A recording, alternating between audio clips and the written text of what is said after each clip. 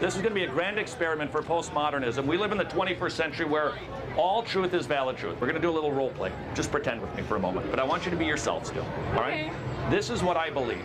I believe that the God of the universe is Elvis Presley. Do you know who he is? Yep. Okay.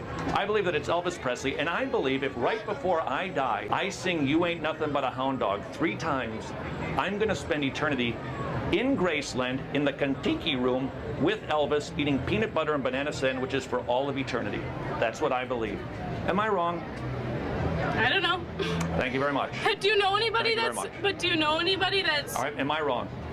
I don't know. Come on. I don't know if you're wrong. Just say I'm wrong. Come on. I'm not going to go... If it's truth to you, then it's true. No, it's not. Okay. It can be wrong. The intensity of my belief doesn't make it so. The object of belief makes it so. Do you hear the difference?